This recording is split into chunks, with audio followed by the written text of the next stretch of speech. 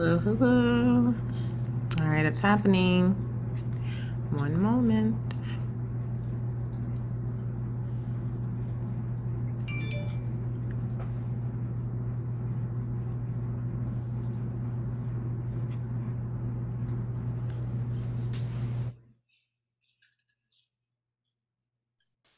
Okay, you're live. Bye.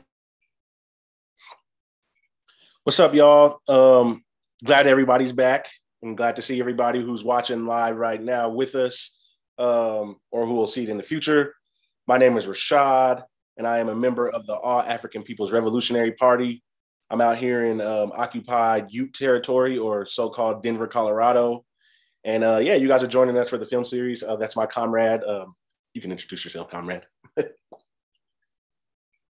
Yes, thanks, Rashad. Monica, I'm also part of the All African People's Revolutionary Party. I'm here in Tiwa territory, that's so-called Albuquerque, New Mexico. And so glad you all joined us for the film series that we show every second Saturday of the month, starting at 2 p.m. We've been doing this for about 4 years, I think, and went on online doing it during the pandemic. That way we can keep everyone safe and still being in community together and showing films that are typically not shown, but really with the emphasis on our people.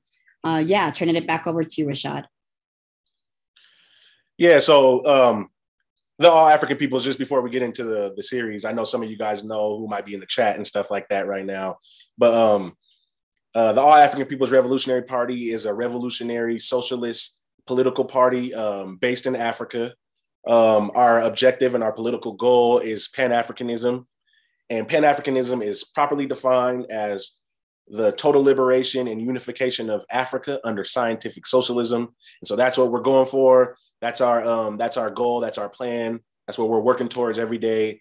And that's what the film series and, you know, our weekly Pan-African news and the other shows our comrades have, our ancestors' voices, the Pantsula podcast for the Kaji Circle. That's part of, you know, our the work that we're doing to try and help raise the consciousness of our people, continuing political education, and, you know, learn things that, you know, we aren't always exposed to. And so, yeah, today we're watching a documentary about Samora Machel, really about the Mozambique Revolution and how after independence they handled things that they had to handle, and FRELIMO and the teachings of FRELIMO. And so, yeah, it's about a 50-minute documentary. And so after we watch that, we'll come back here and we'll discuss it with the chat and everything and with each other. And so, yeah, so we'll get that started right now.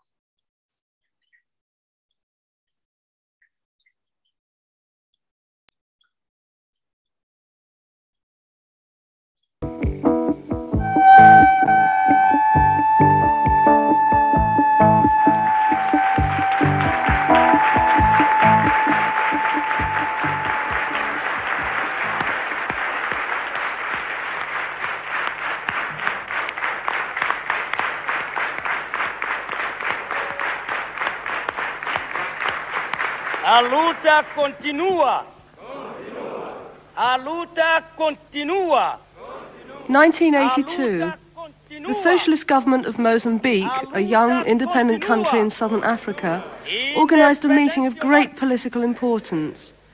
President Samora Machel and his government leaders held a week-long session with some 1,000 collaborators who had worked by order of Portugal at the time of its colonial domination of Mozambique.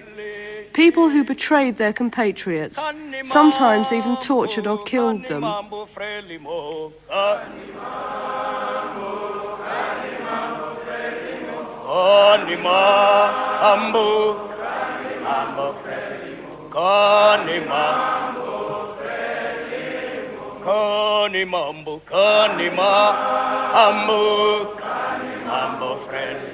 More than 100,000 people collaborated with the Portuguese. They are known as the Compromised. They voluntarily joined the fascist party ANP, or became agents of the secret police PIDA, or soldiers in the colonial army, specially trained commandos who attacked villages suspected of supporting FRELIMO. This meeting is part of the final rehabilitation of people who, as President Machel said, would have gone before a firing squad in other revolutions. In Mozambique, they were left in their homes and jobs. However, they lost their civil rights, and their pictures and biographies were hung up in their workplaces. After a period of such confrontation with their pasts, the ex-collaborators were considered to be fit for integration as compatriots into the new Mozambican society. And this would seem to be the final stage.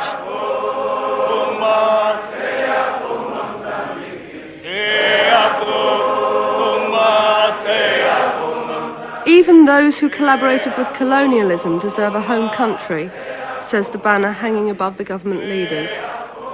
The President stresses that the meeting is an attempt to come to terms with history. It is going to be a tiring, emotional marathon session. By constantly probing each individual, he unravels the stories of how they had come to support the Portuguese against FRELIMO and what their personal role had been.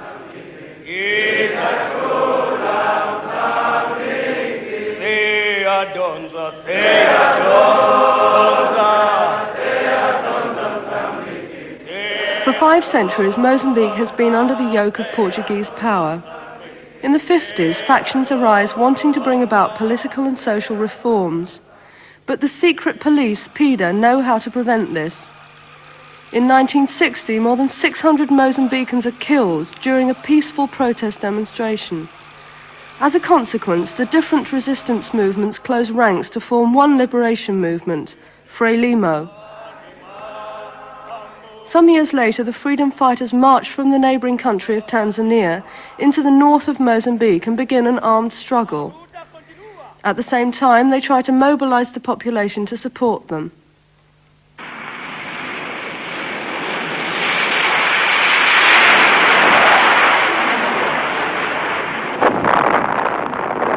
With brute force, the Portuguese rulers try to stop the Liberation Front. But the FRELIMO soldiers conquer the northern provinces and turn them into a liberated area. The Portuguese retaliate with horrifying massacres. By doing so, they lose face all over the world. Meanwhile, FRELIMO scores military successes and advances more and more into the south. In the end, the young officers in Portugal, who are sick of the senseless wars in faraway Africa, organize a coup d'etat and force their leaders to open negotiations with the liberation movements of Mozambique, Angola and Guinea-Bissau. FRELIMO proves to have enough popular support, and after a period of transition, they come into power. In 1975, Mozambique becomes independent. The Portuguese pull out en masse. Esta vitória foi conquistada à custa de incalculáveis sacrifícios do povo moçambicano. What remains is the problem of those Mozambicans who were in league with the Portuguese. FRELIMO believes that everyone has the possibility to change, and was therefore willing to forgive those who had betrayed the country. But first, they had to denounce themselves, so that the people would know who they were, face up to the past, suffer the shame. This rehabilitation meeting does away with the old contradiction between collaboration and resistance. Senhores, compatriotas e comprometidos. Qual é o melhor termo? Hã? Compatriotas. Ok, obrigado. Obrigado. Compatriotas.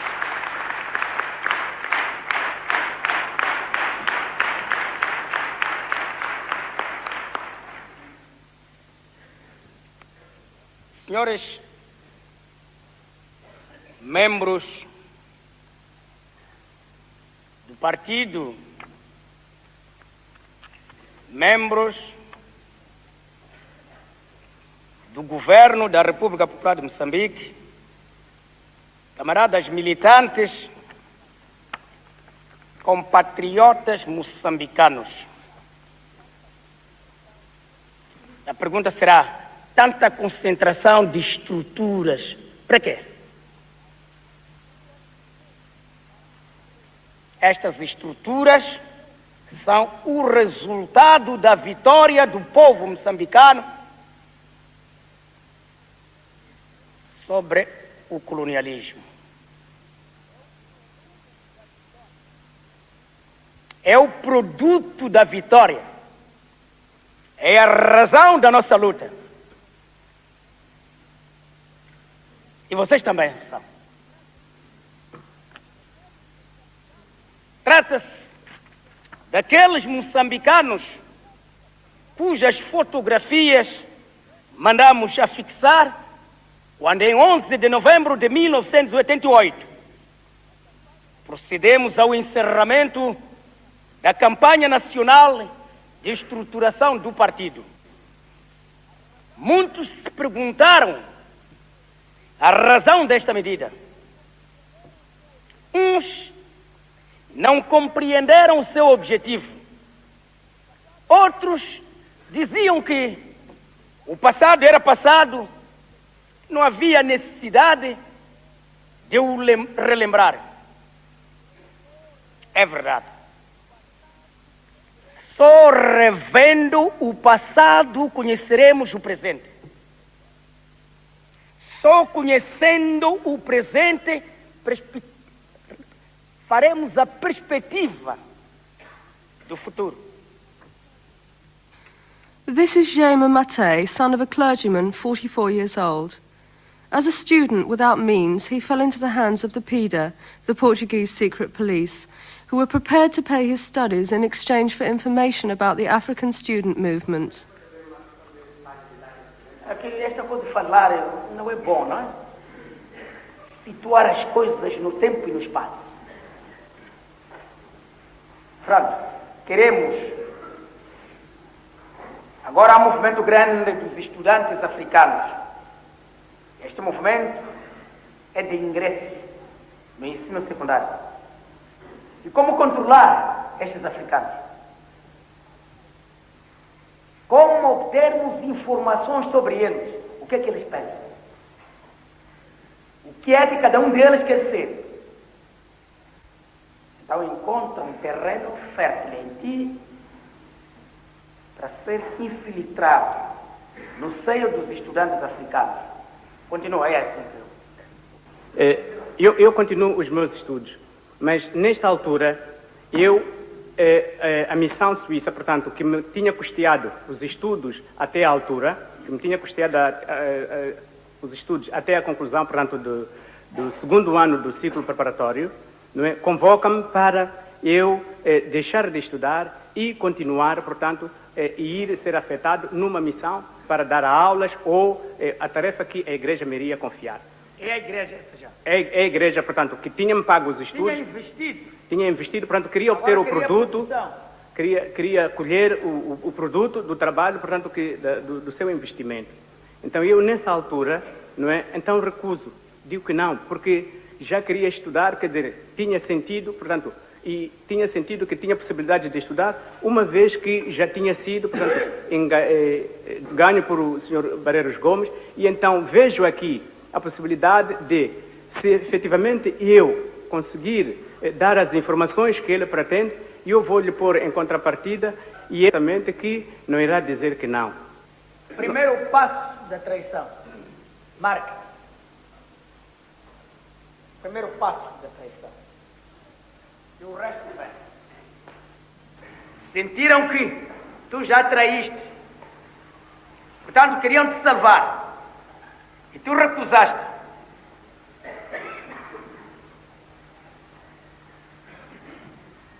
Recusaste porque já recebeste a missão da PIDE de espiar os teus irmãos, os teus colegas.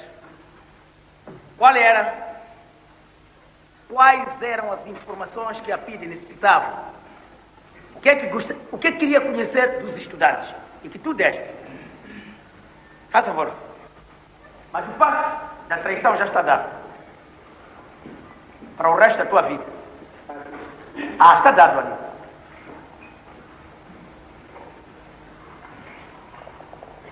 Está dado o passo decisivo da traição. O resto são consequências. Faz favor, consolide meu passo, quero ver o passo a ser consolidado. Portanto, informações. O que é que a PIDE cria dos estudantes? E que tu te prontificaste por dar.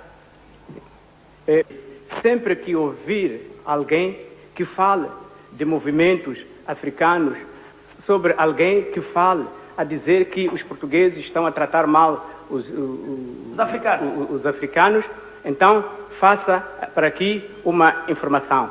Nós vamos garantir, vamos pagar os estudos, vamos arranjar por forma a que não pagues as propinas na escola, ou quando necessário, se algum livro for necessário, nós poderemos tratar que através da mocidade portuguesa você possa receber os livros e cadernos e papel que necessitar.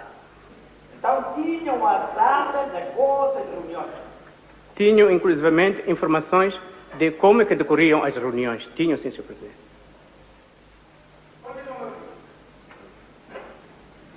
Então, com base nestas informações, com que traía, portanto, os interesses do povo, eu fui avançando, fui continuando os estudos até 62. Como é que coordenava as informações? Como coordenava as informações? Eu Canalizava-as através de quem? Através do mesmo elemento, porque Barreiros Gomes. Eu trabalhava, pronto, ficávamos lá todo dia. Porque Continuam a pertencer ao núcleo? Continua a pertencer ao núcleo, continuo a estudar à noite. E a PIDE a pagar? A PIDE a custear as despesas, portanto, dos estudos, portanto, através de isenção de propinas, e a mocidade portuguesa levantava cadernos ou material que fosse necessário. Então, tens uma história longa, Mate. Sr. Presidente, a história da traição leva muito tempo, Sr. Presidente.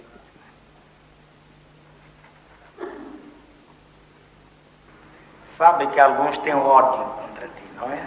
Sei, sim, Sr. Presidente. Sabe? Sei, sim, Sr. Presidente. Se o Guebuza estivesse aqui, não sei o que seria. Sabe, não sabe? Não só, Sr. Presidente. Alguns responsáveis, nem posso olhar para eles duas vezes. Não posso olhar. Eles estão a mexer-se. Eu fui lá olhar para eles. Estão assim. Por causa das atas das reuniões.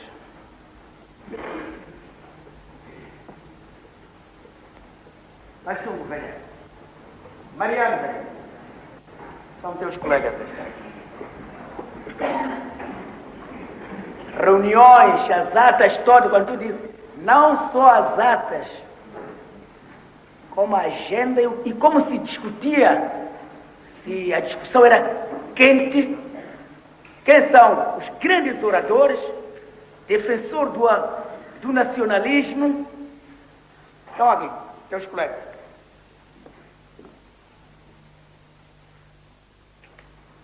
Peço que me perdoe.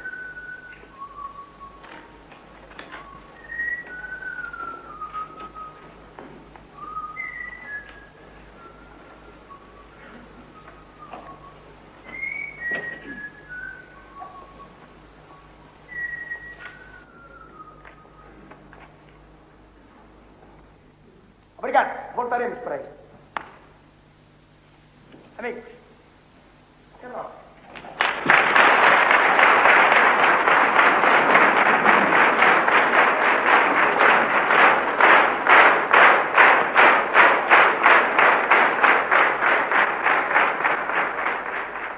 Luta política, luta militar, guerra psicológica. Guerra psicológica. De modo que, quando os meus irmãos aqui pedem, que se venderam a consciência, ficaram sem personalidade. Nós dissemos em 1973, setembro, ai de vocês, moçambicanos, ao serviço do colonialismo. Não terão lugar quando chegar à altura. Assim o fizeram os franceses na Indochina. Vocês não terão lugar nos barcos. E é verdade, deixaram-vos ali. Não se lembraram de vocês. Tiraram os PIDES portugueses para serem julgados em Portugal. E vocês foram abandonados aqui. Hã? É verdade. Estás a ver? O papá foi.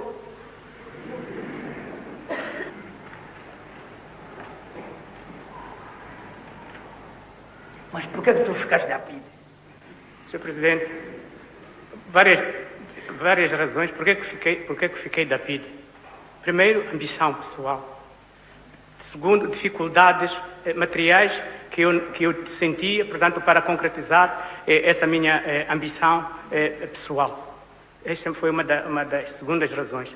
Terceira razão, porque embora tivesse habilitações literárias, posso, se me permitir, dizer que nós éramos analfabetos políticos, não sabíamos o que era a independência, não tínhamos nenhum sentido da independência. Segundo, outro ponto, havia alienação. O colonialismo tinha instrumentos que possibilitavam, portanto, a alienação das pessoas.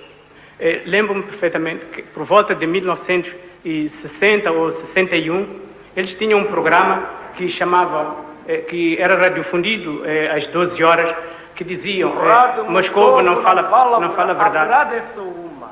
O rádio Moscovo não fala a verdade. Se dizia é o grilo. Mesquitela também. Mesquitela. Presidente da PIDE ali. Mas pode me dizer quantos, pelo menos, que tu tens consciência de terem sido presos por causa da tua denúncia? Sr. Presidente, não sei efetivamente quantas pessoas. Sei que denunciei muitas pessoas, Sr. Presidente. Não posso dizer que foram quantas pessoas porque não havia informação de que fulano... É que tu conhecias. Depois da denúncia é preso. É claro. É claro. Esse que é o ponto. Tu conheces, denuncias, pois é presa a pessoa, não é verdade? É muito fácil. Estou a perguntar coisas do seu milagre. Não são coisas do seu milagre, Sr. Presidente. O problema é este. Eu quero os nomes. Os nomes eu posso pedir em outro lugar. Não, Sr. Presidente. Eu só quero dizer, pelo menos 10. Só isso, só. Sr. Presidente. Pelo menos 11. Ao longo destes anos todos, ao serviço da PIB? Foram muitos, Sr. Presidente. Foram muitos. Não é por isso é que tenho dificuldade. Não posso dizer quantos foram, Sr. Presidente. Não posso dizer quantos foram. Já foram muitos. Foram, sim, Sr. Presidente, porque se o indivíduo... E as crianças e a mulher em casa?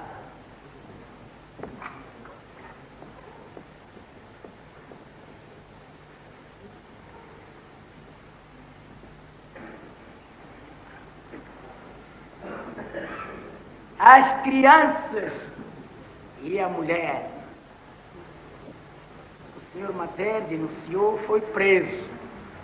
Está de Javanguana, não é verdade? É, Sr. Presidente. Às vezes deportado para a ilha de Ibo.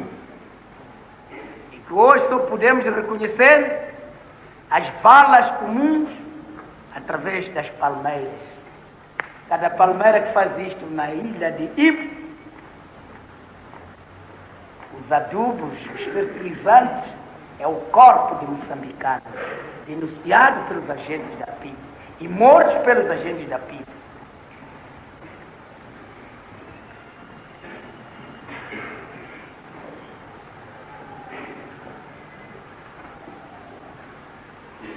Destruição dos lares.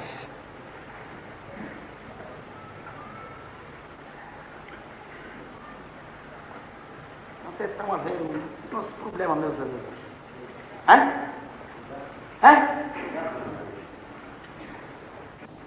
As mulheres e as crianças, cujos pais foram presos, porque o agente da PIDE denunciou. Às vezes não é por razão política, questões pessoais.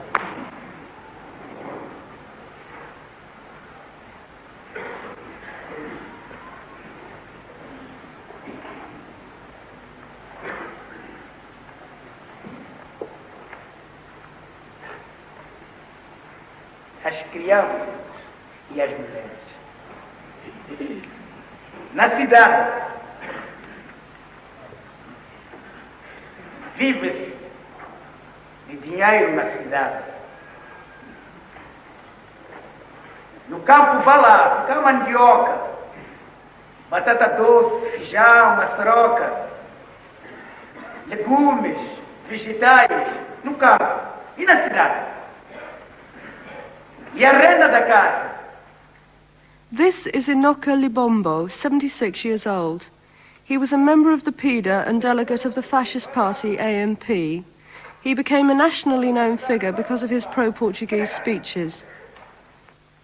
Eu fui dirigente do Centro Associativo dos Negros de Moçambique. Fui um dos fundadores. A princípio, todos estávamos reunidos nos estatutos, nos livros de matrícula do Grêmio Africano. Mas nós, homens negros, notamos um certo rebaixamento, um certo desprezo, afastamento.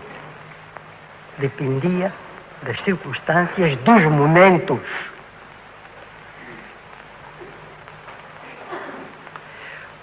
Quando tocava alguma música, dirigíamos-nos às damas, a certas damas. A dama, há sempre damas. É, Sr. Presidente. Há damas comum, há damas consideradas de classe elevada. E sempre apanhávamos, desculpa a expressão, tampa. Ah, ok. Continuando.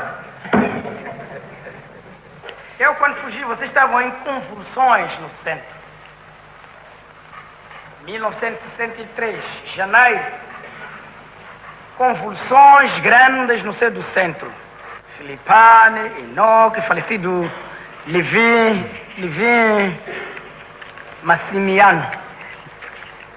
E havia uma campanha anti-libombo.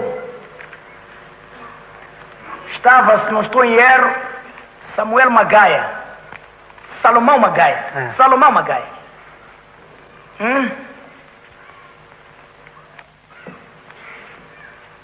Depois, eu estando lá na floresta, soube que o senhor Enoque Libombo era muito protegido pelo colonial fascismo. E construíram residência em Spamanine. E nessa altura já era protegido porque os pretos consideravam Enoque Libombo traidor. Quantas vezes viajou a Portugal, Libombo? A primeira vez foi em 1954? Ou se foi em 3? 53, Sr. Presidente. 53, sim. Quando o funcionário... Recordo-me, nessa altura eu fazia 20 anos. Quando funcionário da Câmara. Da Câmara Municipal.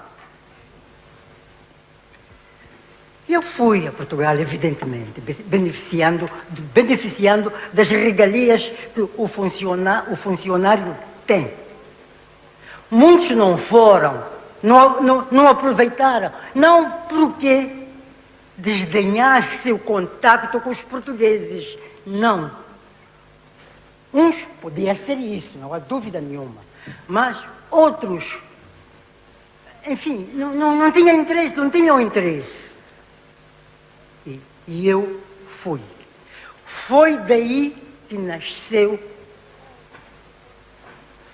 o grande ódio contra mim, o grande ódio, a não aceitação por parte mesmo dos meus colaboradores no centro, porque viam estas facilidades.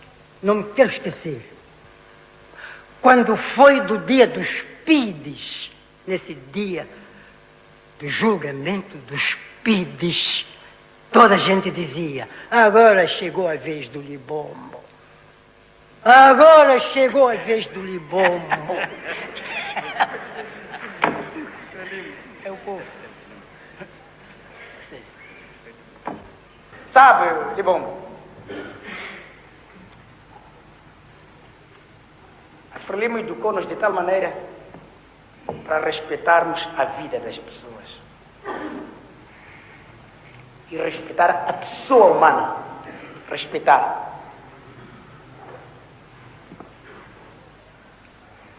Em ensinou-nos o valor da generosidade.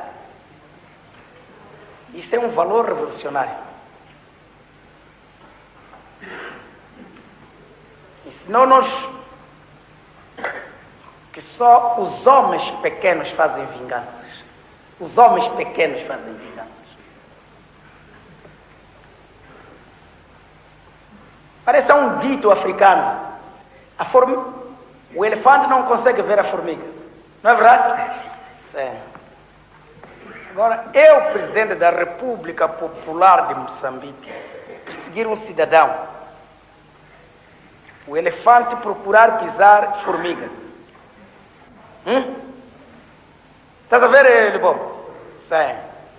Por isso, eu estou satisfeito porque tu tens consciência de que o povo, estes mesmo, disseram, agora chegou a vez do Libom para ser julgado.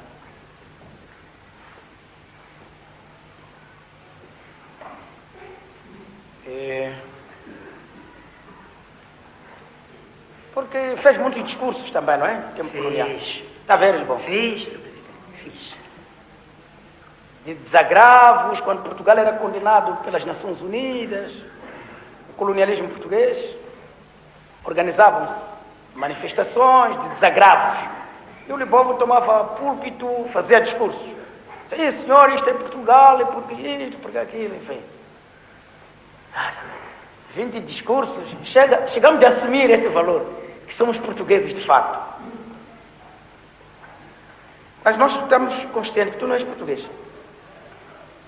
Tu és moçambicano. Sou moçambicano. Moçambicano. Não troco com coisa nenhuma. Por isso... Português era porque tinha que ser dele. Agora, quando esta manhã procurei por ti, onde tem esta presença de gente. Obrigado, Sr. Presidente. Obrigado. Eu procurei, descobri que não tinha sido avisado. Dissemos, parece o lugar melhor, mais indicado, conveniente. É aqui, onde estamos a falar dos problemas nacionais, onde estamos a falar do nosso passado, onde queremos perspectivar, queremos o engajamento de cada moçambicano para com o nosso povo, identificação completa para com o nosso povo. Esse que é o nosso objetivo, identificar-se com a pátria moçambicana. As lutas de libertação têm heróis, têm traidores.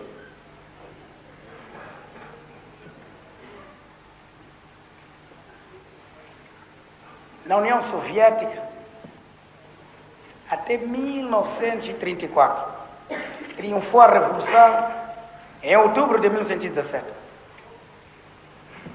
Confrontaram-se com a reação até 1934. Opunham-se às mudanças.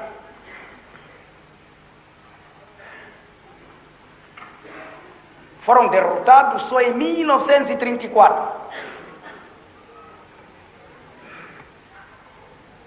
E em 1939 até 1944, de novo, aproveitando-se da Segunda Guerra Mundial. Reacionários nacionais, ligados às forças exteriores. Na China, a guerra durou, é a guerra mais prolongada da nossa época. A guerra durou 22 anos consecutivos, 10 anos de guerra civil, 8 anos contra o Japão, 4 anos contra Chiang Kai-shek. E fugiu, foi ocupar a ilha de Taiwan, conhecida aqui em Moçambique, Ilha Formosa, China nacionalista, de Chiang Kai-shek, traidor. No Vietnã, como sabem, a derrota maior na história, derrotar uma potência, superpotência, Estados Unidos da América.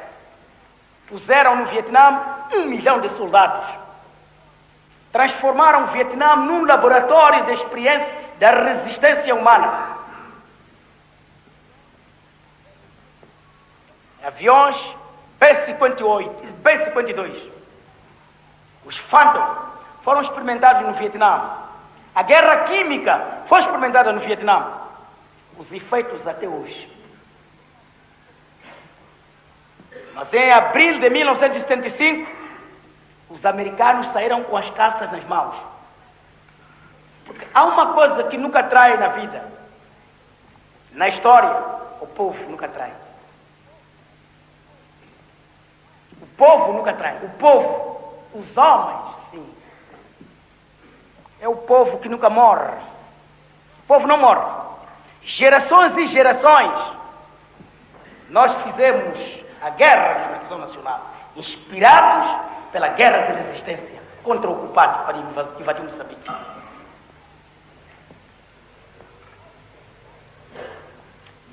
Fomos derrotados nessa altura por causa de traidores nacionais. Por isso, nós não estranhamos. É o fenômeno natural. É um fenômeno histórico. Guerra de libertação. Produz heróis, produz traidores.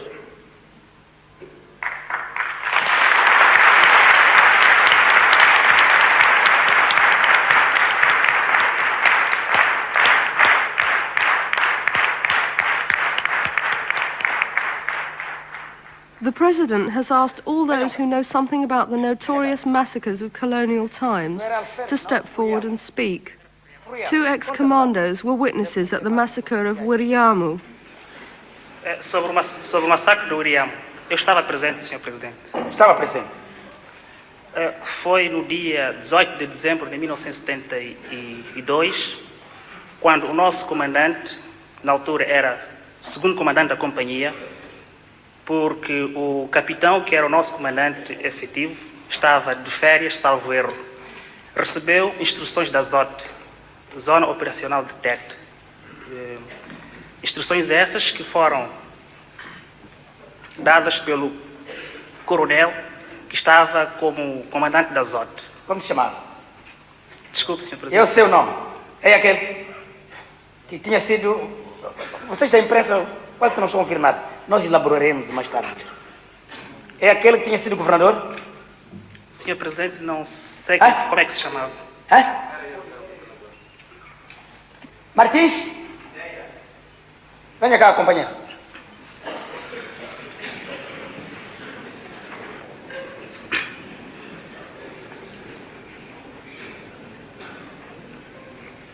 Faz favor, não diz o teu nome também?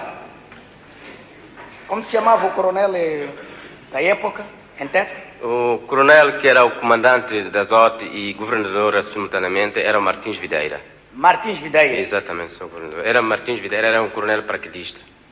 Coronel paraquedista? Exatamente, Sr. Obrigado. Pode esperar um pouco aí. Obrigado. Espera aqui, Aurélio. Continua. Descreva-me a operação. Nesse dia, o nosso comandante de companhia, neste caso era o segundo comandante, António Melo, recebeu instruções para assaltarmos o aldeamento que estava nas imediações, que era um aldeamento suspeito. Participou nessa operação a aviação, os Fiats e os bombardeiros D6. D6 são os Ávard. D6 são os Ávard. Outro nome não sei como é. Não. Continua. Saímos do estacionamento. Participaram G91, Fiat E bombardeiros D6. Além dos 2 grupos que tinham sido largados nos dias anteriores, 2 ou 1, nesse dia 18, equiparam 2 grupos, primeiro e segundo grupo. O primeiro grupo, que era o próprio grupo do comandante, e o segundo grupo, que era do outro ofer. Portanto, éramos 50 homens. Cada grupo era composto por 25 elementos. E juntaram-se a nós, salvo erro, acima de 15, não cheguei a contar, acima de 15 elementos da PIDE. Portanto, para reforçar e, ao mesmo tempo, fazer investigações. Porque eles é que tinham instruções do que é que se passava nesse aldeamento. E nós, Os da PIDE? Os da PIDE. Comunicaram ao Exército? Exatamente, Sr. Presidente. Eles é que tinham conhecimento do que é que se passava nesse aldeamento. Deram instruções ao comandante de companhia que tudo quanto encontrássemos nesse aldeamento era para deitar abaixo. Vieram 2 helicópteros que nos levaram ao local. Chegados ao local, então, o comandante da companhia mandou espalhar, isto é, montar segurança aos soldados em volta do aldeamento. E os da PIDE começaram então a fazer interrogatórios. Interrogatórios esses, penso eu, baseavam-se em procurar saber quem que é o rego do aldeamento, se a população tinha ligação ou não com a FRELIMO.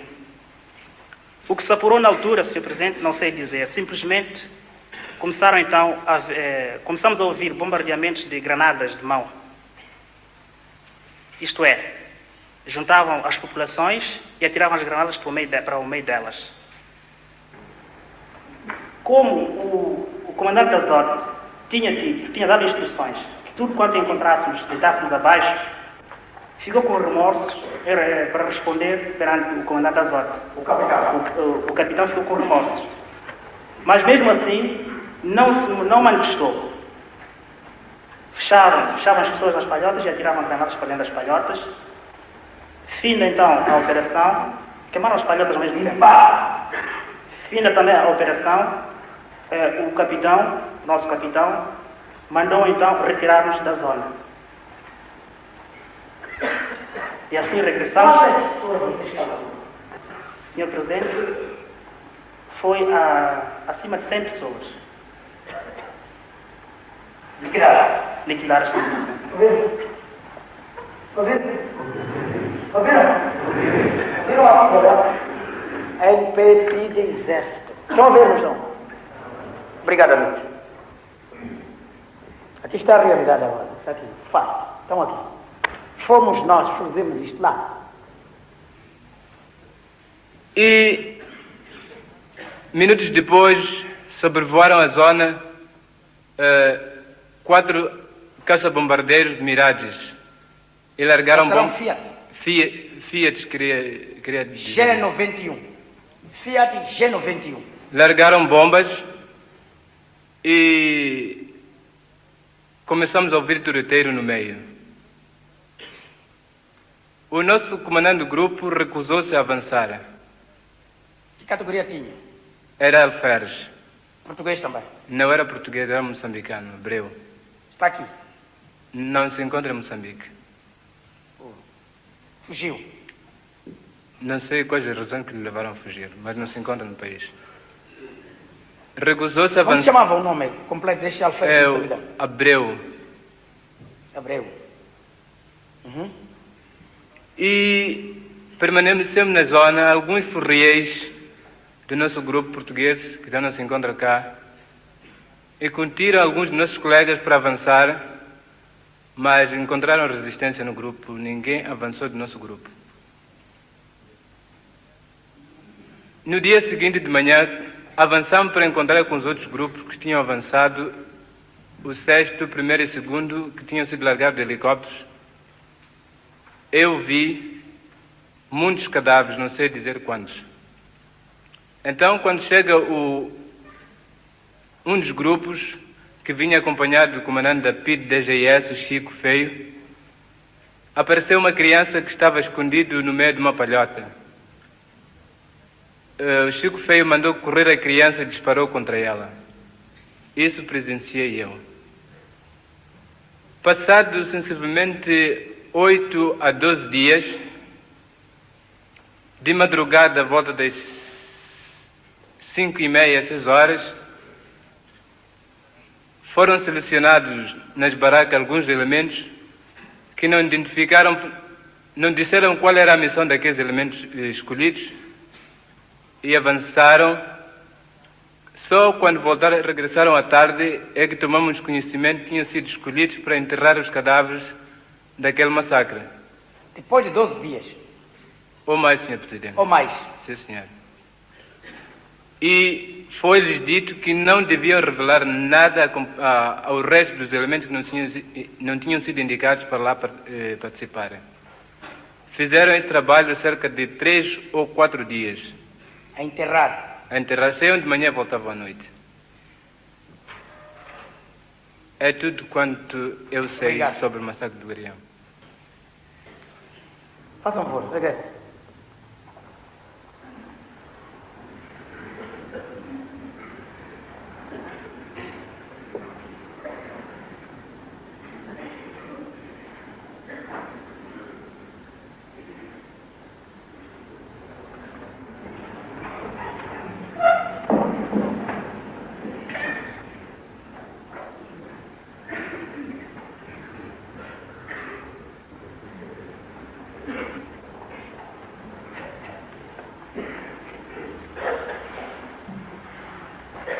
Ela é mais difícil.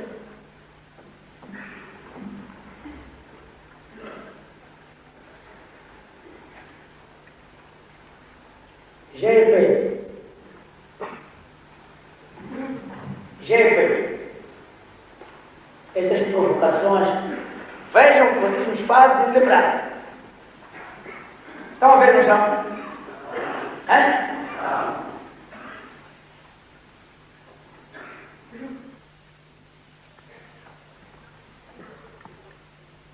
Quantos minutos para limpar a vocês? Digam lá, vocês são militares. Quantos minutos? Um pelotão de 25 homens armados de G3. Quantos minutos? Sim, olhem para trás para ver o número de vocês. Depois de dar-nos minutos. Quantos minutos? Comandos, quantos minutos para estes? Hã? Meio minuto.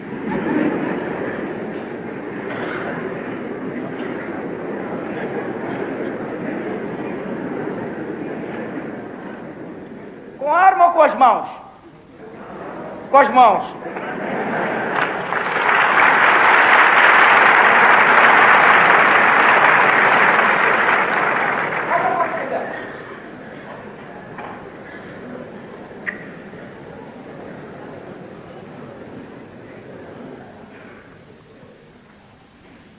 A reunião conduz aqui, cada um, olhe para si próprio e assuma na sua integridade o seu passado. O passado, a história, não se negam.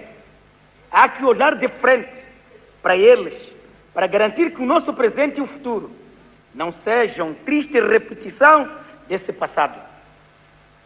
Não se trata nem de esquecer, nem de negar a existência dos vossos crimes. Trata-se sim de, pela coragem em assumir o passado, pelo trabalho honesto na reconstrução nacional, pela dedicação em defender a pátria, ultrapassar o passado, renascer como um homem novo. Esta reunião traz-vos a consciência de que são moçambicanos, têm uma pátria, pertencem a um povo. Compatriotas, nesta reunião só pude participar uma pequena parte dos comprometidos que existem no nosso país. Mas tudo o que estamos a dizer, e em particular as tarefas que vos vamos dar, que já muita grande área já foi definida por vocês, respeitam a todos os moçambicanos no país. Até ao dia 20 de junho, até a semana de celebração da fundação da FRELIMO e da Independência Nacional, nos locais onde estão afixadas as vossas fotografias, os órgãos do partido deverão organizar reuniões com todos os trabalhadores e todos os comprometidos desse local de trabalho para se retirarem as fotografias já fixadas e explicar o vosso processo de libertação.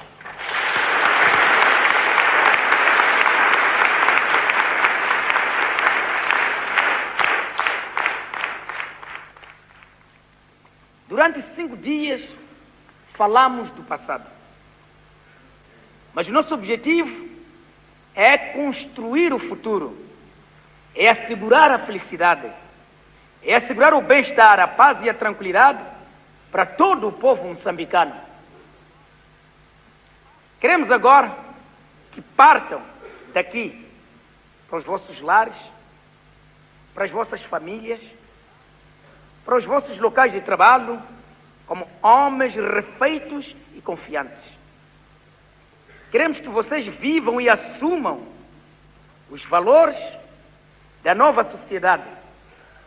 Queremos que vocês enterrem conscientemente o cadáver do passado e se engajem na defesa da independência e da liberdade. Sejamos todos, incorporemos-nos num só homem, num só punho, para a defesa da liberdade, para a defesa da independência, para a defesa da pátria moçambicana, para a formação da nação moçambicana forte e próspera. A luta continua, a revolução vencerá, o socialismo triunfará.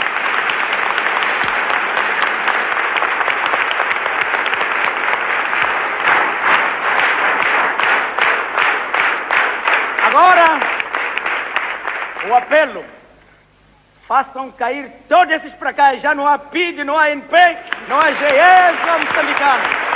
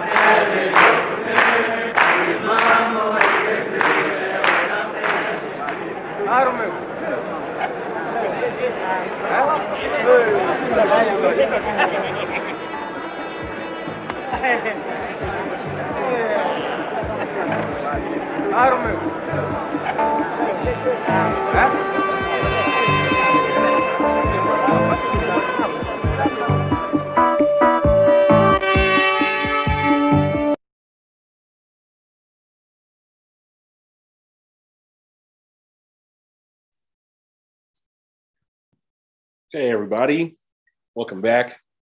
Yeah, that was great to see that. Yeah, I actually really love this documentary a lot. Because I just think that it shows a lot about like a deep accountability and the dialectical nature of socialism, and how, you know, we can't always import everything that other revolutions have done into our own. Especially being Africans, we have our own African personality and our own revolutionary ideas and stuff like that. And so we can't just be, we have to do things different. And so, yeah, I'll just start with that. But yeah, what were your thoughts? What are your initial thoughts, Monica? Thanks, Rashad. So it was my first time seeing the film, and I'm still sitting with like, I'm a very forgiving person, and I'm still sitting with the power that the president of Mozambique exhibited for the value of mercy. And so I'm still sitting with that and reflecting on what that means and what that looks like now, or what that could look like. So it was very, I'm just sitting with it and processing what that looks like. Cause No, keep going. Oh no, that's it.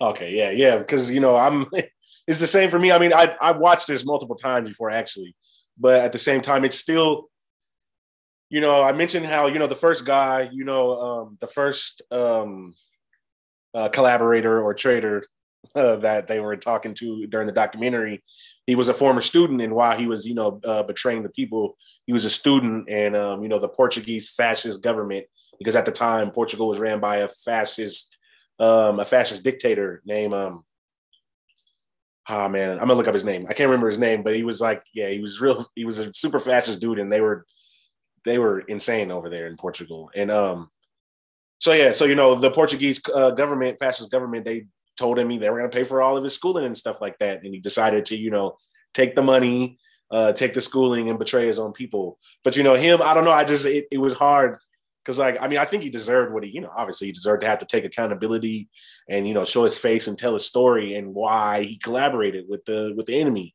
But I did feel it was hard because, I mean, I do feel bad for him and stuff like that. And you know, you want to like hate these people. You want to be like, oh, you're a traitor. You betrayed our people. And then you know, when they do things like this, when Samora Machel and revolutions do things like this, where it's like deep accountability and transformative justice type ways of going about interacting with our people, it's like, well, yeah, man, he did. I mean, it's not like he had a reason, but he was co-opted by the enemy, and the enemy is powerful. They do things. They know how to manipulate people. He's a young college kid. They know how to get to vulnerable people, especially ones poor people like us and stuff like that. And so obviously we don't condone what he did. And clearly they weren't in 1975, 1976 Mozambique. But at the same time, you know, you do feel for them and stuff like that. The people who had to, like, you know, who got co-opted and were actually felt like they were sorry and stuff like that. I actually really did feel like they were sorry. Yeah. Yeah, when I was watching it, the first thing I was thinking about is how both can be true. Like the conflicting things can be happening where it's like, man, I love our people. And the traitors also committed these hinderous horror acts under colonization, and both can be true. And what the first speaker who was talking, he was like, I didn't know what it meant for like the fighting for our independence, you know?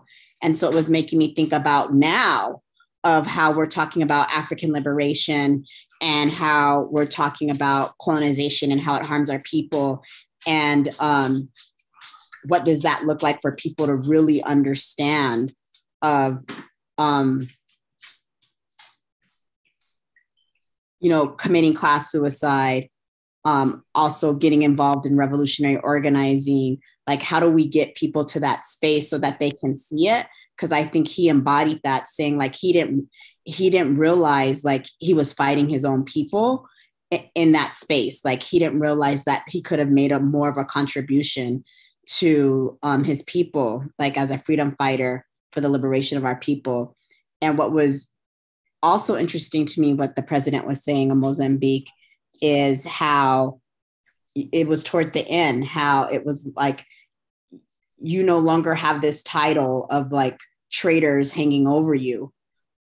You are part of rebuilding Mozambique. You are Mozambicans. Like you have to like the stressing and understanding of that.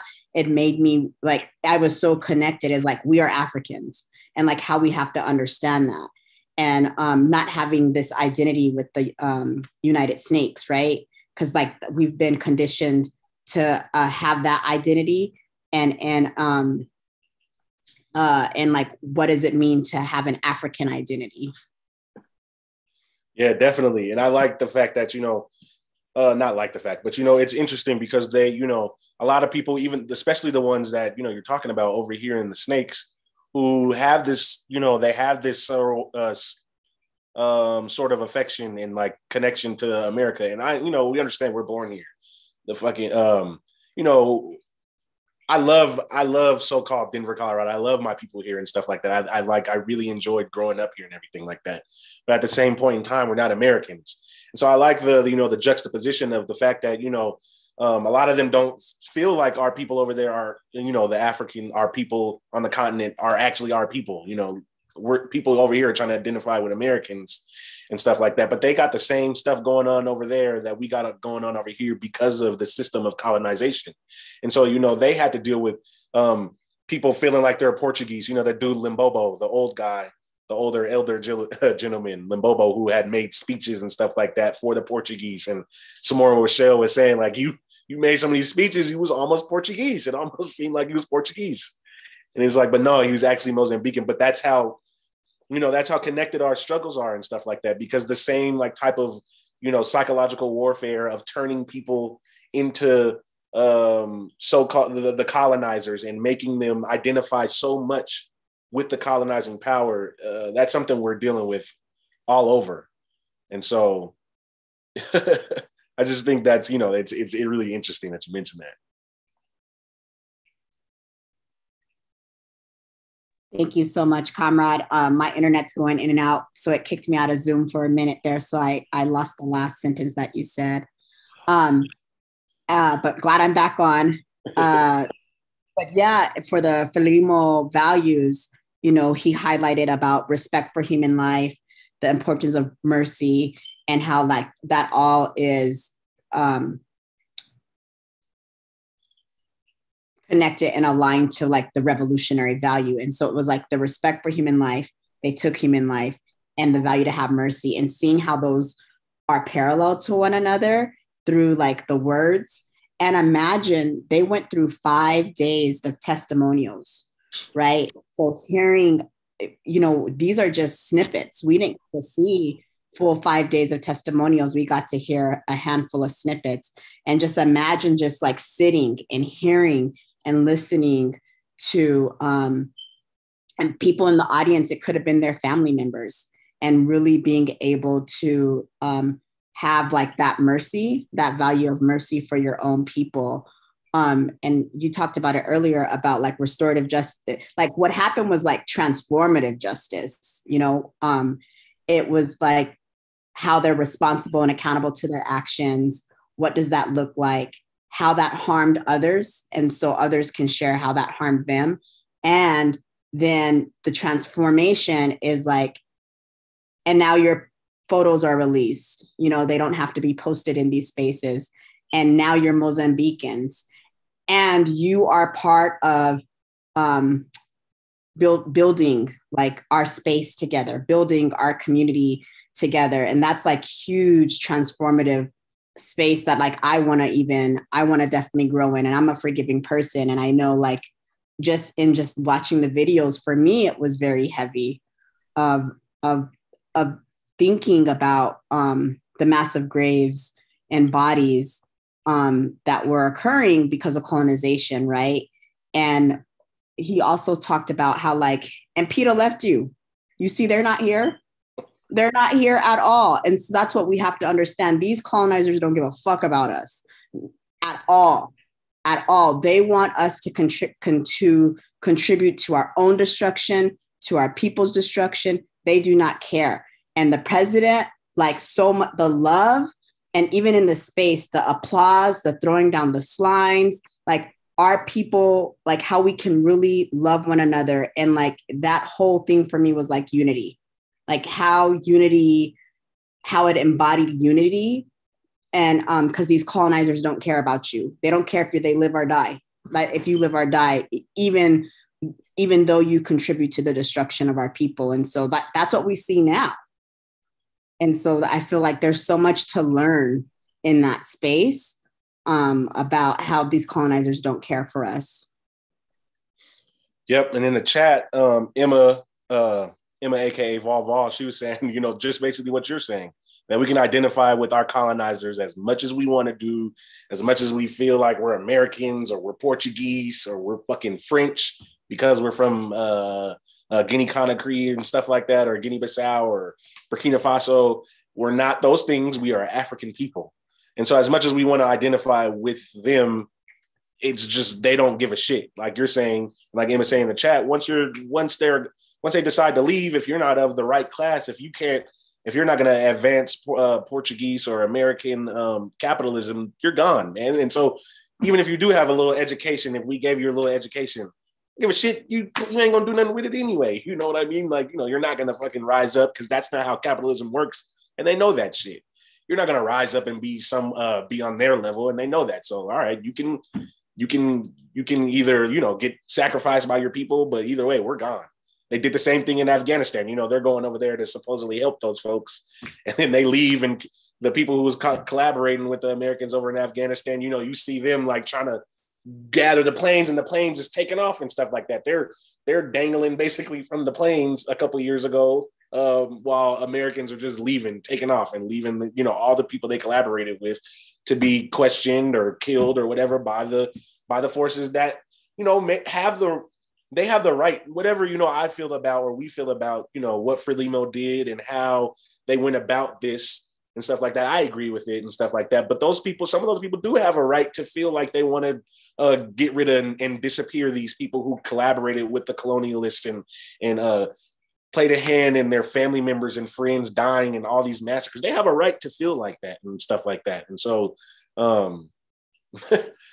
they'll leave you to those people, the colonialists and the imperialists. They'll leave you to those people who want to see you gone because of the actions you did. So you might as well fight for the people, because like Samora Michelle said in the documentary, the people might betray, but the people will never commit treason and stuff like that, because the people never die. And so you might as well join with us, join the people and fight these motherfuckers, because we will take care of our own. And we will try and make sure that we can transform people and that we understand the dialectical nature of socialism and human nature in general, that everybody can change. And so, yeah. Thanks, Rashad. I was wondering, what did you think about his comments, President Samora Michelle, when he was talking about how Vietnam, how it tested human resistance and how it was a defeat of the United Snakes? Like, what were some of your thoughts when that was shared? Oh man, I love that. I love that he went through like a brief history about other revolutions, but Vietnam is important to humanity in general, because like he said, that's a defeat for history. You know what I mean? Like that powerful army, they're fighting the French, they're fighting America, they're getting carpet bombed like it's nothing. They're still finding Agent Orange and mines in Vietnam to this day. And so like that, these people who had limited resources, limited weaponry, limited experience in like fighting wars in the fashion that America was trying to fight. But they, people, and I'm reading a book right now by Chairman Mao, Unprotracted War. And he talks about in here about how people are the most important thing in a war. Weapons, obviously, they matter. We understand that. Power, resources, economic resources, they matter. But the people is the defining factor in wars and in revolution in general. Because we represent all the things that people represent all the things that can be. We honestly represent dialectics in its nature, because you know what I mean. Like we have the ability to change. We have the ability to see things through, and to, if we're on the wrong side, for our morale to be lessened and stuff like that. So it's the people that matter. And so for Vietnam to defeat them, it's just humanity owes Vietnam so much, because they did so much for us just by fighting back, just by resisting. And then not only to mention the fact that they did it, but they won. They kicked the motherfuckers out the country. And like Samora Michelle said, had their tails behind their legs. America still don't want to admit that they lost in Vietnam. I still hear Vietnam vets talking about, oh no, we didn't lose. We bowed out. We left. No, y'all niggas lost, man. Y'all motherfuckers lost. Sorry. No, thank you for sharing that reflection, because I was thinking about too, the solidarity actions that were happening in other countries and in this countries that were in opposition to the war in Vietnam too.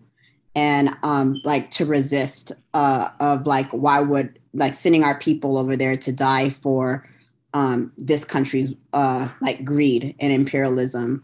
And so I was just reflecting about like the anti-war coalition work that happens here in collaboration with other organizations, and how it's so critical that we are speaking out on those things. So yeah. And the other thing I thought was really interesting, it was talking about how it said, oh, they'll know the names of the heroes and they'll know the names of the traitors. And when he said it like 3 times, and we were talking about this in work study one time, how I forgot whose funeral it was at. Was it John? I forgot whose funeral it was at. I'm so sorry. But how they bought up how the former president, bought up Kwame.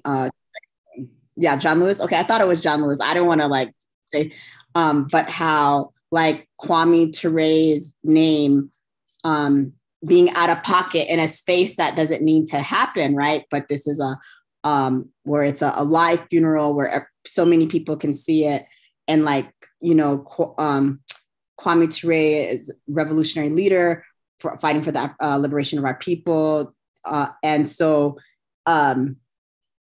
Like they know he's a hero. They know he's a revolutionary hero leader. And so like his name being brought up in that space is because of the opposition, right? Of what this country stands for. And so that was interesting to me about they'll know the names of the heroes, like we'll know the names of the revolutionary leaders, and how it's important we get to know their names. Important to know about the history. Like this was my first time I'm learning about the massacres in Mozambique and the colonization that the Portuguese did in that space. So just so much to learn, and how it's real critical that we learn about revolutionary leaders, and the why. I think the why is so important. And so in this space, the why for me that I'm really taking away is the concepts of both being true, of like loving our people and the mercy for our people. And I think about that because we have a lot of our people, we're colonized people, and we've forgotten who we are, and our colonization has been intentional, and they taught us to divide. And they taught us about individualism. Even that one guy was talking about, oh, I did this for personal gain, right? And so how we really, really have to not focus on that personal gain and really see all of us as connected, all of us as collective. And so it's like things that we talk about all the time, but it was just really elevated in this space that there was so much destruction, so much horror, and yet like how collectivism was the most important thing, like that I'm really going to take with me from this space. And so, yeah, I'm going to pause right there. No, yeah, because to your initial point about remembering that the people will always remember our heroes and our trait, and we also to that fact will remember our traitors. And so I think it's funny because I think here we have that because, we remember Moses, we remember Malcolm X, we remember Martin Luther King, but at the same time, they've tried to siphon our heroes off from their ideologies and from their ways of thinking, from their organizing tactics, from the organizations that they were in, if they were in organizations, from the work that they were doing.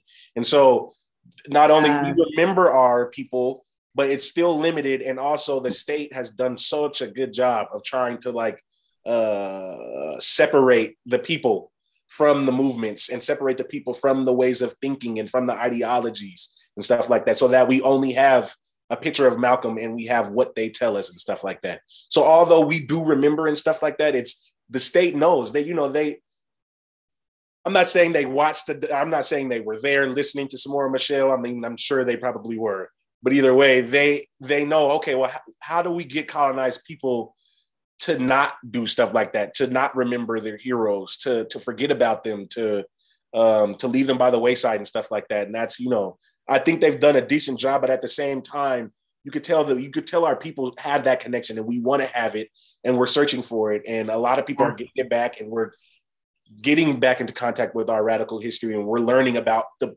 people who actually did the fighting for us and stuff like that. And the ones who we do know, we're diving deeper into them and stuff like that. And that's the work we got to do. Yeah, I agree. The internet is providing so much access to where there's so much political education out there. There's blogs, there's videos, there's history on all different ancestors. And like you said, they decompartmentalize people connected to organizations. Like you don't even hear people talking about Dr. Martin Luther King, you know, being against Vietnam, but you hear the "I Have a Dream" speech, right? Of unity, of different race ethnicities. I know race is a social construct, but like that's what you hear, right? Because it's like we need to be one America. That's never going to happen. But that's what promoted on MLK. Like that's what's promoted. That's what's uplifted. You said something. Sorry, I just got distracted by my son. Oh yeah. The other thing I think about is even like Black History Month even does that isolation, because it doesn't elevate, from my observation, like 90% of the time, it's not elevating necessarily revolutionary leaders, but it's really elevating the first president, the first astronaut, the first this, the first that. And so it's talking about the first connected to this society and this society's values, not necessarily connected to the values of the struggles of the people. And so that's another way too, that they're able to condition us, right? Through that like representation lens versus like learning about like even this film, right? This isn't a film that we'll see elevated during African History Month. Like we won't see things like that. Exactly. And so, like you said, they'll tell us about these things, and they'll tell us about, if they do tell us about Samora Machel, they won't tell us about FRELIMO. They won't tell us about the structures that are in the organizations that these people are tied to. And so, and they try and separate us from those things in general. They don't want us to organize. They don't want us to form mass political organizations. They don't want us connecting the dots and stuff like that. They don't want stuff like that. And so, another thing about that is, I guess someone put in the chat that today is Fidel Castro's birthday. And so this is another thing that like they try and tell us who are exactly. Happy birthday to Comrade Fidel. May he rest in forever peace and revolutionary love. Because another thing they try to do, besides if they're not going to tell us about our people, they're going to demonize them. And so, Fidel Castro, he represents the leader of an African revolution. And I heard this talked about on Black Power Media maybe like a week or so ago. Dr. Jared Ball was having a discussion with the organizer out in Atlanta, Devin Springer. And so they were talking about how we should start recognizing the Cuban Revolution as an African revolution, and all of these victories that we've had, Cuba, Venezuela, Mozambique, these are African victories. These are African revolutions. And if we start to connect ourselves to that, to the freedom struggle of humanity, to the freedom struggle of Africans around the globe, that's when we'll start getting real change, especially here in the Snakes and stuff like that, or any colonized people. When we start to link up with our people and other colonized people who aren't Africans, and we start to really realize our struggles are linked in the fight against imperialism and for socialism or for humanity and the advancement of humanity, well, then we'll start to get somewhere. Because right now, the state and the imperialists, the Euro-American, their values, like you're saying, they're seeping into our bloodstream, and they've been doing it for so long that, is there for a lot of our people and stuff like that. And we feel like we really are American. And, you know, we're proud of being the first Black and stuff like that. Real quick, though, it's crazy because, you know, to this point, Max Stanford, he has a quote and he's talking about that we aren't American citizens. And, you know, I know a lot of us has heard this, but Max Stanford or Muhammad Ahmad, he was the creator of RAM, Revolutionary Action Movement. He has a statement where he's talking about we aren't American citizens. We're a colonized and captive group of people almost held hostage by America. We're not able to get our freedom. We never relinquished our sovereignty, but they got us here and they're controlling us. They're able to decide what resources go to our kids, how they're going to educate our kids, when we get to go to jail, how long we're in jail. They decide all this shit for us. And we never relinquished our sovereignty. We're still our own nation of 40 million people here, linked up with 1.4 billion Africans globally. And so, you know, that's something we have to remember. And the fact that their values aren't our values ever. And we have to reclaim our shit.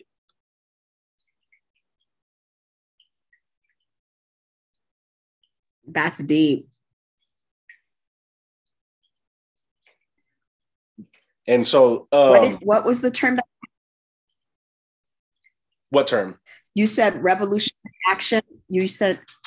Oh yeah, RAM, Revolutionary Action Movement. It was started by Max Stanford, Muhammad Ahmad, formerly known as Max Stanford. Pretty sure it was in Philly. And yeah, he actually tried to get Malcolm X to be their you know, national spokesperson. Another interview on Black Power Media, Kalanji Jamachanga, he has one on Riot Starter with Muhammad Ahmad, and they talk about RAM and how he tried to recruit Malcolm X and stuff like that. And so, you know, that's another thing. Like, you know, I never heard of Max Stanford before. I'd heard of RAM, but you don't hear about nothing that they did before. I just heard, oh, RAM, okay. And then, you know, I watched the interview with Kalanji Jamachanga on Black Power Media, and I was like, okay, wow. So you know, they've been there from almost the beginning, right after the Civil Rights Movement. He's trying to, you know, after Malcolm X left the NOI, he's trying to connect, you know, he's trying to get Malcolm X into RAM. And so we don't hear about none of these things. And so it's crazy. Yeah. Thank you for that. I'm going to go check that out. I was thinking about when you were talking also about imperialism and wishing Comrade Fidel a happy birthday. Actually, I'm just going to read this in the chat because it's more powerful than what I could say. It's talking about, so a comrade in the chat talks about how Fidel sent troops that was like also connected to Che to Angola. And so there was the solidarity there of like Cuba with Africa fighting the struggle and freedom for Africa. And so really seeing our connection, the connection worldwide to our people, not just here, but imperialism, and how we see the struggle, whether it's in Venezuela, whether it's in Cuba, whether it's in Africa, whether it's in Dominican Republic, like being able to see our struggles connected, I think is really important. And that's what like that action did with Fidel, being able to send troops in to Angola. And what also happened there was like the collaboration and training of Africans for Africans to leave the struggle in Africa, right? So the solidarity and making sure like the correct, making sure the support that was needed, that Africans got to define that, right? They got to define the support needed for their own struggle. And so what that was making me think about is like, what are ways that you think are strategies to elevate imperialism and show like we're all connected, like we're not in isolation of our people. Like you were doing the numbers there of how many Africans there are worldwide. And so what are some strategies you think that can connect to helping to connect those dots? That's a good question, because I think about this a lot, because, you know, we really do have like a deep, to me, a deep issue with this here in the snakes and stuff like that, where people really do feel like our situation here is isolated. Like we have our own, and I'm not saying we don't have our own specific history that happened in, you know, inside the snakes with a certain, you know, specific group of people. But at the same time, it's the systems that to me that matter. And so the strategy, I think about it a lot. And to me, the only thing is to show that these systems that were in place here were also in place in Haiti. They're also in place in Guyana. They're also in place in Africa, in Angola, in Mozambique. And so, like, you know, capitalism, imperialism, colonialism, these things are that not only do they pertain to us, they pertain to our people all over the globe. And so people don't, that's part of the problem. People don't realize, like what Max Stanford said, they have us focused on trying to get rights and being a national minority within America, instead of recognizing that we are a colonized nation within a nation. And so they don't realize that our situation is literally can be compared to places like Mozambique and other established countries, because they are colonized nations and so are we. And so until we start realizing that it's the system that's got us, and it's colonialization, and it's capitalism and it's imperialism that are global things, and they affect us here in one way and they affect our people around the globe in maybe a slightly different way, obviously, but at the same time, the system is the same. So, you know, people, apartheid, we had a system of apartheid here in the same exact sense that there was a system of apartheid in Azania. And so, you know, our civil rights movement is in the, you know, the Jim Crow era. That's apartheid. And so if it was happening here and it was happening there, okay, well, that's kind of, you know, that should start sparking people's mind. People, you know, the people in the Congo, when they were getting colonized by the Belgians and fucking King Leopold's punk ass, they were doing some of the same things to them that they had done to us in slavery, cutting people's hands off, having big ass thick chains on people's necks and stuff like that, having quotas. And if you didn't beat them, you were getting whipped or beaten or murdered and exposed, and your genitals cut off and stuff. Like, they were doing the same exact things to them that they've done to us. And so that's Belgium in Congo. That's not even the British folks that was, you know, like, you know, doing stuff to us. And so if the systems are the same and we are the same, well, then we have to start making those connections, and we have to start viewing ourselves as a colonized people instead of a national minority. We're not a caste. We're not a caste inside of a democratic nation. We're not a minority. We are a colonized, here in the Snakes, we are a colonized nation of 40 million African people, and we deserve to have self-determination and our sovereignty. And until we start realizing that we have that, and we start thinking sovereign, like sovereign people, it's like, you know, we'll be spinning wheels until we get that. But I don't know if that answered your question about the strategy, but I think we have to uplift and always amplify the fact that it's the systems that are the same along with our people. And so if the systems are the same, then we have to strategically, the most logical thing to do would be to link up so that we can overwhelm the system. Thanks, Rashad. I don't have anything to add there. I just see like a connection that you're making about the system and what happened in Mozambique, right? It was the system that created that trader mentality. It was the system that created that colonization mentality. And so being able to do what you said allows us to, you know, be unified. Yeah, most definitely. And so,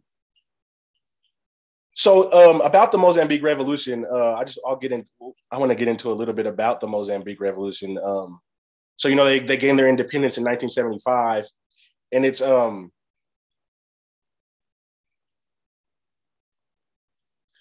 well, actually, okay, this is a good question. Okay, I'll mention this real quick because, you know, so Samora Machel was actually murdered.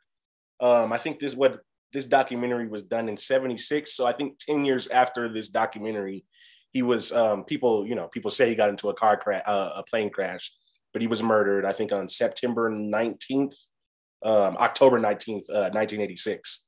And so yeah, you know, and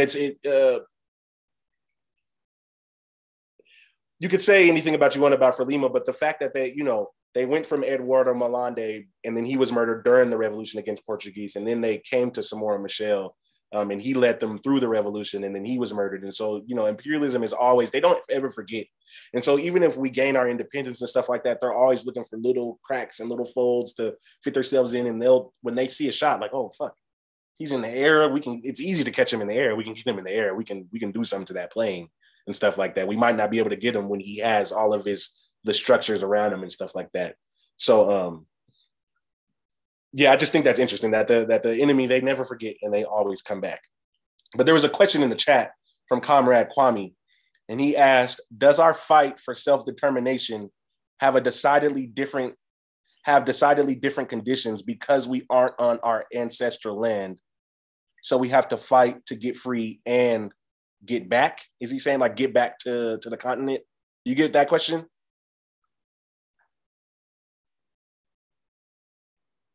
Oh, did you hear the question? Yes, I was able to get the question. So I think that's a good question because it's a lot of people, I do think our situation is different over here because we're not, back to the continent. No, you're good, comrade. But yeah, so yeah, I think our situation is slightly different and our fight is maybe a little bit more complicated because of the fact that we're not on our ancestral land. I don't even know where I'm from. And that's like a big thing for me. Like, I don't know where my people are from. I know, most likely we're from West Africa, but people did come from Mozambique. People did come from Southern Africa and stuff like that. They did steal people from those places. And so the fact that we're not on our ancestral land, most of us don't know where the fuck we come from anyway. We know the region or maybe something like that. I think it does create a little bit different circumstances. And it's something that I know disconnects people from the continent. It makes it harder for them to really recognize that there is a connection there. And so what do you think we can do? What do you think, Monica, that we can do to sort of bridge that gap? And even though yeah, go ahead. No, this is a really good question because I remember, I probably told this story before, but I remember at 8 years old, not wanting to go by African-American because I knew I wasn't American. It was very clear to me that I wasn't. The way that I was treated was treated very differently from people who didn't look like people who weren't African, right? But I didn't think I was African at all because what I saw, what was represented, what was deliberately shown to us about Africa was the deep poverty and suffering that's happening, but not the conditions that created it. So I've always had that Black identity and really appreciate the transition to like identify as African. So I think that's a process. And so until we're able to see we're connected to Africa and that's our land and those stolen resources have built all of the global economy, right? Like literally France, the enslavement of Haitians, right? Built France. Like I didn't know that chocolate came from Africa until maybe like 6 years ago, maybe 5 years ago. Like I had no idea. So people don't know the richness of resources of our people that are there in Africa, like the stolen resources to build economies that don't help us, economies that oppress us, economies that we build.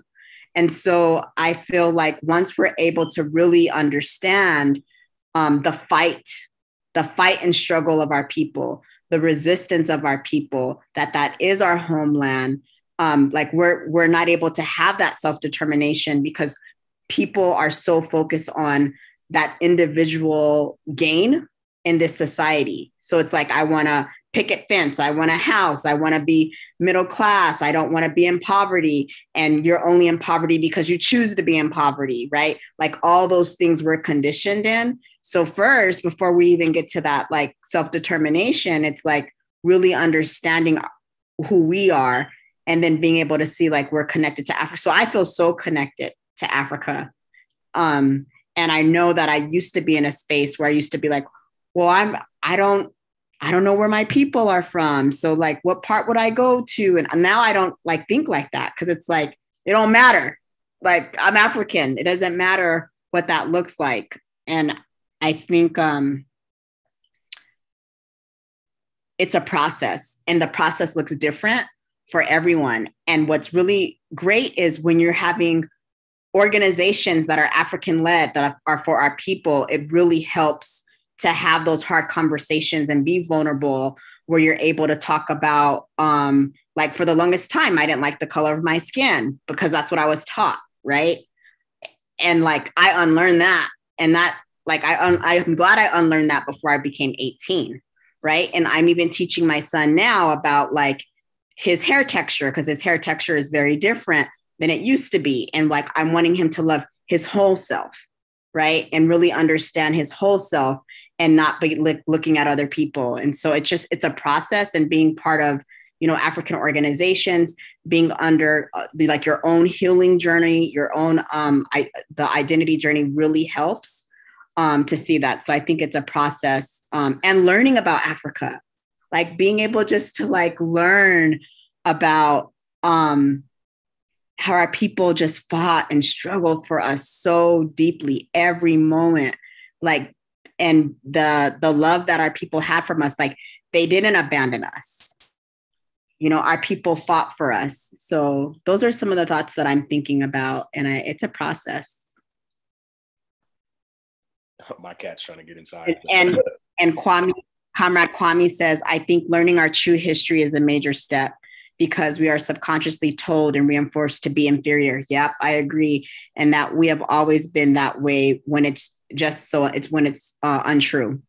Yeah, we're definitely not, we're taught about our oppression and our suffering, but we're not taught about our resistance, right? Even a lot of museums that are focused on African American are really still, it's really highly, like 90% of the time, even when I've gone to those museums, is all about our suffering. It's not about the resistance of our people. Or if it is bringing up the resistance of our people, it's the ones that we've already learned and heard about, right? But not like the hundreds that are out there, right? Thousands that are out there. Yeah. And so that history, learning our true history and stuff like that. And like you said, it's a process but yeah, that history, learning that is like super impactful, because Comrade Kwame saying again, that Dr. John Henry Clark was a big influence for him. And that's true for me too. I know for a lot of our people going back to, I'd say, over like 60, 70 years, people were learning from Dr. John Henry Clark, and people were reading his works and listening to his lectures and stuff like that. And, they had him on tapes. Now we get him on, now we get to see him on YouTube and stuff like that, which is just amazing. I love that it was able to transition from being live to, being taped, and people were able to listen to tapes and learn from them. And then when tapes weren't there no more, and and stuff like that, and then there was CDs, and then, now we got the internet, and we got his stuff, a bunch of his lectures right here that we can watch. So yeah, Dr. John Henry Clark was big for me. I would say John G. Jackson, who was like a teacher of Dr. John Henry Clark, was big for me. We talk about in our party, I think a good amount in our meetings in the Southwest chapter. We talk about, I've talked about Marimba Ani, Mama Marimba Ani, who wrote Yurugu. She was big for me as well. And so yeah, that history, learning our history is, Chancellor Williams, learning our history is super, super big, because that way, you get like you're saying, we have a culture of resistance, and, the state has done a real good job in trying to disconnect us from that culture of resistance, and trying to essentially put a veil over our eyes and blind ourselves to our own history and stuff like that.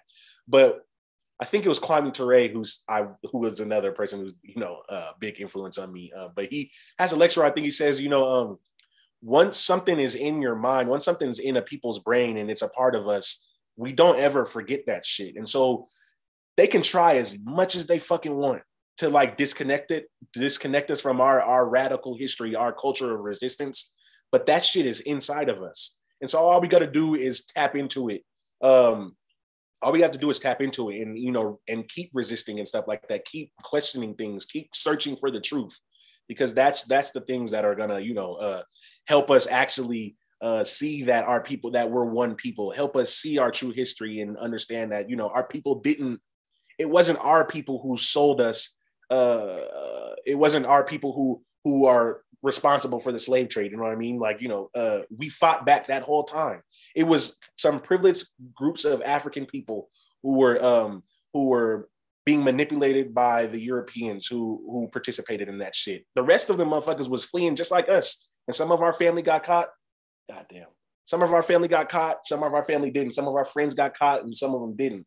And so, you know, we have to continuously fight and connect the dots and make sure that we're not forgetting that we are one people. And so, yeah, I'll stop there. Sorry, because there's just dogs out here walking. And, yeah. Do you have any closing thoughts to the film that you would like to uplift? Because I don't know if we talked about, we'll close soon, but I don't know if we really, that quote that he had, that mercy is a revolutionary value, that is something that I think that's something that we really have to like take heed of and stuff like that, because bro, it's not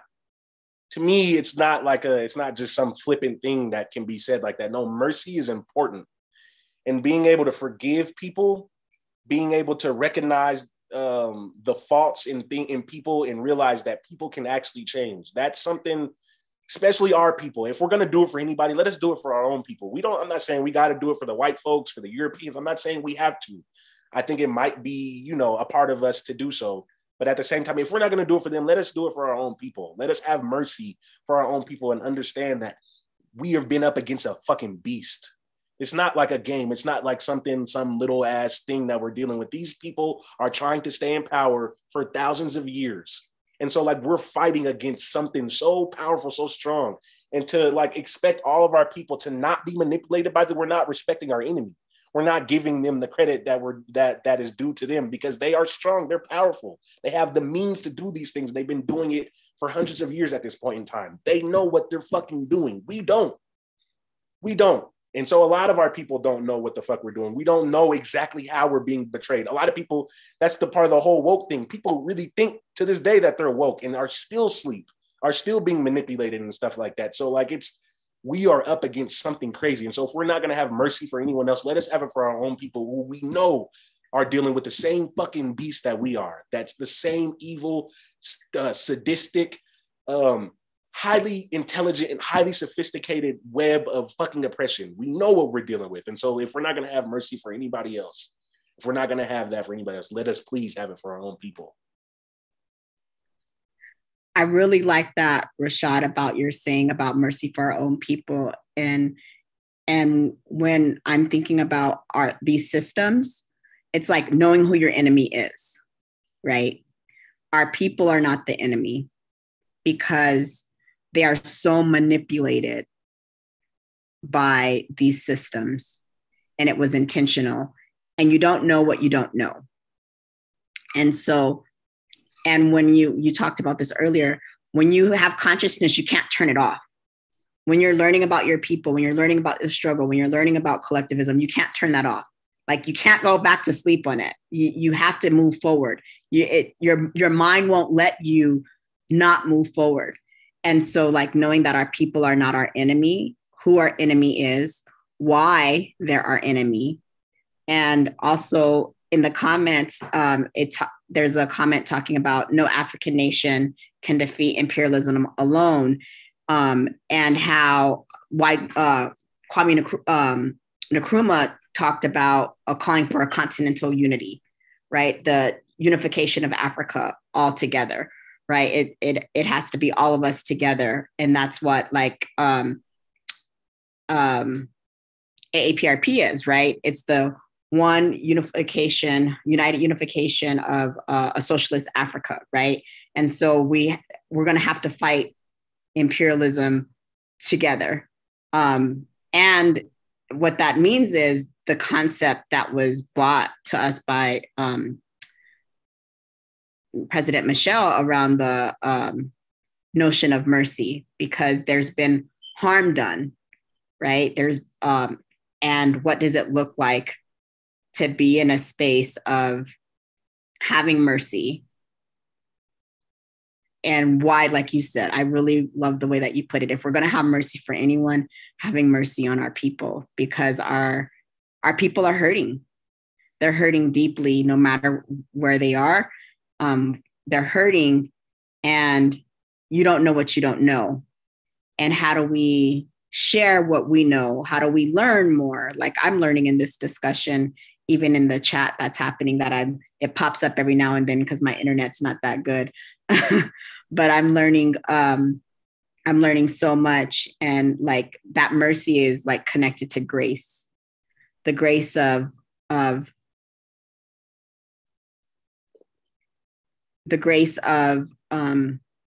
like being in love and accountability and what you're going to do now to move forward, right? So it's not like washing the hands, clean slate, we're done. It's like, and now you have an action and a commitment as a collective responsibility. And so, yeah, I really, I'm sitting with it still. I'm sitting with it. I'm processing it. And I think it's important. Yeah. And in the chat, who's chatting in the chat? Let me look, I'm sorry. It was Comrade Kwame again. He's talking about we should only forgive and have mercy after restitution and retribution. And to me, I think that's an important thing.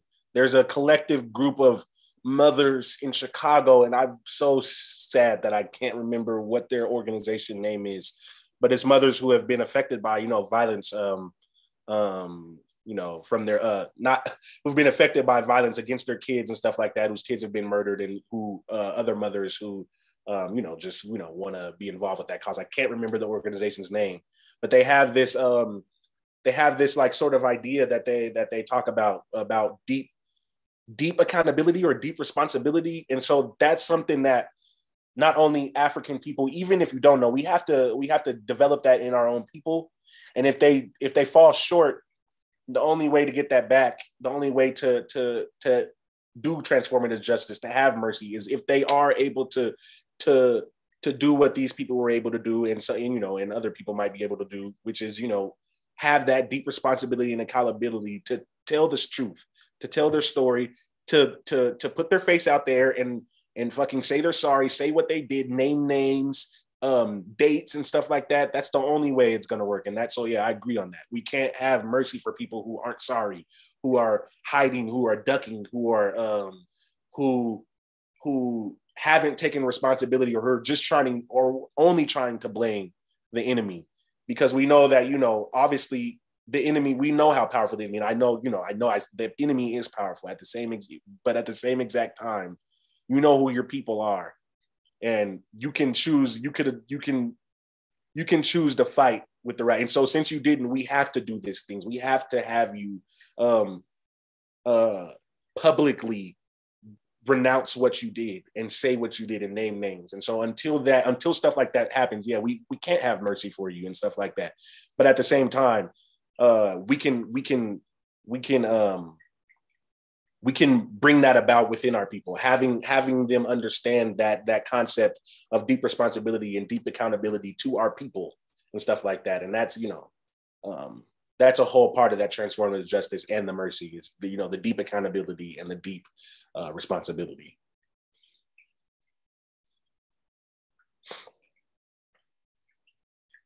But yeah,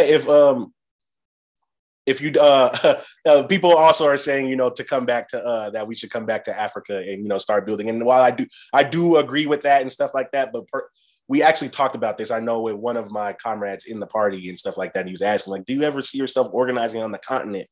And I'm like, I would love to go back. Obviously, I would love to go back and stuff like that. But at the same time, I do feel like if, let's say, all of us thought like that, and it would help. And, if all of us thought like that and we all went back, there's a mass migration back to our fucking homelands and shit like that. I would love that. But at the same time, there is work to do here. So yeah, anybody who can go back and wants to go back, I do advise you to go back. I'm poor shit. I'm poor as hell. And I got a big ass family here who needs help and shit. So yeah, there's no way I'd be able to go out there. I wish I could, but yeah, anyone who can go back, I think should go back and fight. And anyone who can't, you stay here and fight for your homeland. Cause you still know that that's your home. You're still connected to there. You still got family there. You still got people there. You got cousins right now in Africa and shit like that. So, you can be here and fight as well. You can be here and fight just as well, just as hard and shit like that. And so yeah. Yeah, we need both happening, right? So how we're folks who go back, how they're organizing on the continent with the people in the struggle. And then those of us that are here, how we have a huge responsibility because we're in the belly of the beast of like where imperialism was birthed, right? And so we have to like destroy it, right? So how both are happening simultaneously and wherever our people are, right, that we're doing it. So both are true and both are as equally important. Yep. So, it was good. It was good talking to you guys. I'm glad we got some good people in the chat. Shout out to Comrade Kwame. Shout out to Mo Man, Building Africa, Red Horizon, Big Teal, Emma, Shabaka, Comrade Zizwe, who's also an elder in our party in the All African People's Revolutionary Party. Shout out to you guys. And thank you guys for coming and watching this documentary with us and getting to chat with us about our people, about Africa. And yeah, so Impilo, another member of our party. So yeah, it's good to see you guys, get to chat with you guys. And just forward to the African Revolution, and we will win. And like Samora Michelle at the end of the doc, socialism will prevail. Do you have any closing thoughts, Monica? Wanting to also share, if you are African or interested in the Pan-African Garden in Tiwa territory, that's so-called Albuquerque, we will be out there tomorrow at 5 p.m. Come join us. We're going to be doing some planting. We're going to be having some political education on Black August. So we would love to see you. If you're not African, bring an African with you if you come. We're in community, building this together. And you can check out the AAPRP page for more information. But I think the address is 1320 Arno Southeast. It's right there on Cesar Chavez. So yeah, stay ready for the revolution, y'all. We need every single one of us, if you're African, involved in an organization fighting for our people. Yeah, and also real quick, guys, our comrades out in Burkina Faso, they have a Thomas Sankara Center, and they're doing fundraising. They're trying to fundraise for books for kids and stuff like that, for the young ones that come through. And they have like a whole thing called Burkina Books, and it's on Instagram. They're on Facebook. I'm pretty sure they're on Twitter too. And so yeah, they're definitely accepting donations right now. Free, if anyone's in France, they're accepting French books as well. And so dang, I should hold on. I'm gonna try to put it. Yeah, I'm gonna put it in the chat. Post it in the Zoom chat. Oh, the Zoom chat. I meant not Zoom. I'm so sorry. On the feed, on the live feed, you all have access to see how you can get involved and be supportive in that critical work that's happening. Yeah, so yeah, it's called Burkina Books, and they're on, they're on Instagram, they're on Facebook, they're on Twitter. So yeah, they're definitely accepting donations and stuff like that right now. And they, they don't need a lot, but they do need a lot. And so, they're out in Burkina Faso. So, yeah, on the continent. So yeah, I'll put that in the chat real quick. And yeah, it was good chatting with you guys, and we'll see you guys for Pan-African Weekly Pan-African News on the 25th. So yeah, thank you guys for joining us, and we appreciate it. And I'm about to put that in the chat right now. So thank you guys. Thanks, everyone. Stay ready for the revolution. See y'all.